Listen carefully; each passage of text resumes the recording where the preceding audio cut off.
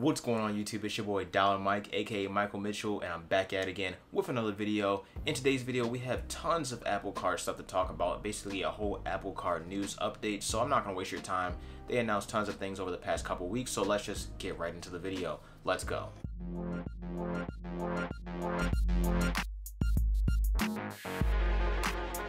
As I mentioned, Apple has been super busy with the Apple Card lately, so I definitely want to run through all these different things. This might be a little bit of a lengthy video, but I'm telling you, all this is gold information. You should know this information if you plan on getting an Apple Card or if you already have an Apple Card. So let's just start with the first bullet point I have, which is if you plan on getting an Apple Card, you can actually get $50 for free just for signing up for the card. Like most credit cards that already have a sign-up bonus, the Apple Card is actually getting one. If you're an early adopter like me that already have an Apple Card, you're out of luck, you're just not gonna get it. For the month of July and July only, so that means July 1st through 31st, right now is actually July 6th. If you sign up for the Apple Card, get the Apple Card, and purchase an Apple service, you'll get $50 for free, so that means you can go and buy your Apple Music membership, you can go and buy Apple TV, you can go and buy an app off the App Store, anything like that, and they'll give you $50 for free. So you go and do that, you go and get an Apple Card, you sign up, you get approved, you go buy an app off the App Store for like what, $1.99, and they'll give you $50 straight up. $50 for free. Does daily cash, so it'll probably be in your account or at your Apple Pay cash account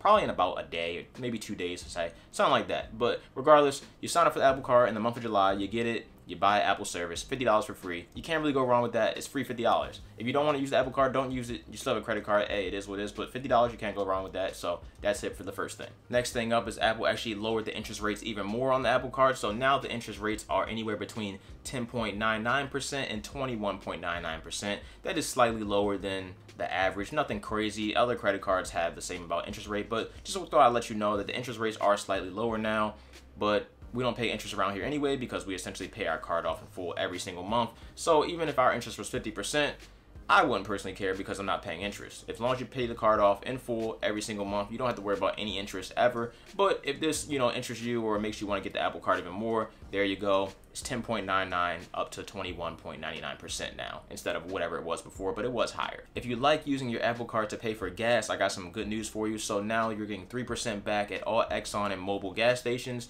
Normally it was 1% back because that's all you got back if you used it. Maybe 2% if you use Apple Pay to actually do it, but now you're getting 3% back however you use it, doesn't really matter. 3% back at all Exxon and Mobil gas stations. So if you go to Exxon to get gas or you go to Mobil to get gas, there you go, 3% back, can't argue with that.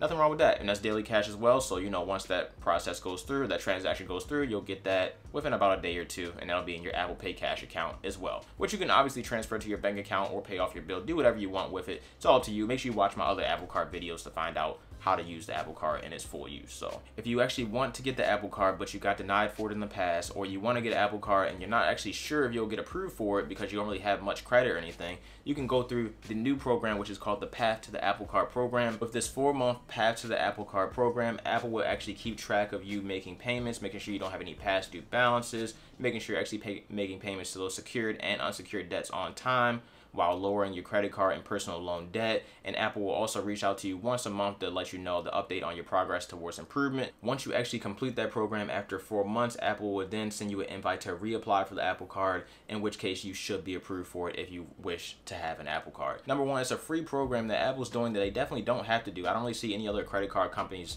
making up something like this for you to do to get your credit better. But I mean, if Apple cares about something like that, that's perfectly fine. I mean, everybody should strive to have better credit, the best credit they can have.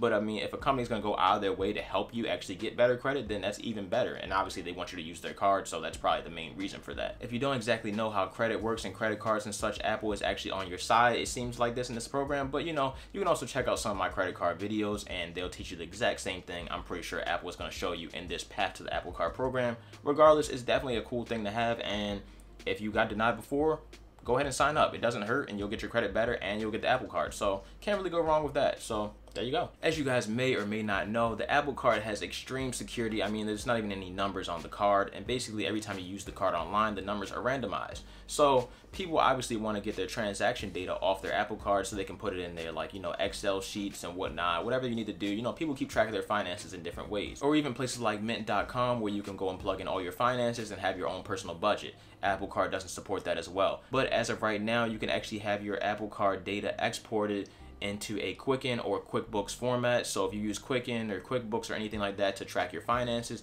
there you go. Apple Card is 100% supported for stuff like that. As far as Mint.com and stuff like that, I know a lot of people use Mint.com to track their personal finances, but it's not supported yet. Maybe in the future, we'll find out. If you've been impacted by the health crisis going on outside, Apple has got you covered. Once again, they now have deferred payments going all the way through the month of July. So if you can't pay for your bill through the month of July, they got you covered. There will be no interest on those payments. You just need to go in and actually let them know that you can't pay for your bill for this month, and there you go, they'll have you covered. You still will have to pay for that bill over time, but for the month of July, you won't incur any interest, so you don't have to worry about anything for that. If you can't pay for it, Apple's got you covered. Just let them know. If you don't let them know, then they're gonna just charge you interest like it's nothing. So make sure you let them know, and make sure you still understand that you still have to pay that once everything is said and done. I told you guys this was going to be a lengthy Apple Card update video, but I'm actually on my last point, which is the Apple Card web portal. So if you want to go online and pay for your bills, like through your Mac or your PC, you pay your bills, you view your statements, you can do all that online now.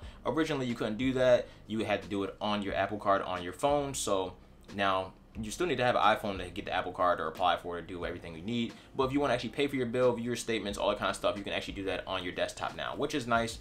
Millions of people definitely do all their finance stuff either on their laptop or their desktop. A lot of people actually still don't like using their phones to deal with all their financing stuff, which makes perfect sense. I mean, you can sit down at a desk and really just, space everything out, have everything, laid out for you. You can do that on your phone as well, but, it's a smaller screen. It's just more, I guess it's just less of a hassle. So however you want to take care of your finances, however you want to pay your bill and whatnot, you can either do it on your desktop or you can do it on your phone. I personally do it on my phone, but it doesn't really matter. In the event, maybe I'll use the mobile web portal one time. Who really knows? And that is all I have for you guys today for the Apple Card update video. But I do want to run through them real quick for you guys one more time. So we got $50 promotion for July. We have lower interest rates. We got 3% back on Exxon and mobile gas stations. We had the path to the Apple Card program. So if you got denied, you can get approved in the future. We have Apple Card data being exported in a Quicken format. We also have deferred payments through the month of July. And we have the Apple Card web portal now available. So if you want to use any of that stuff, take advantage of any of that stuff, the information is all available to you online.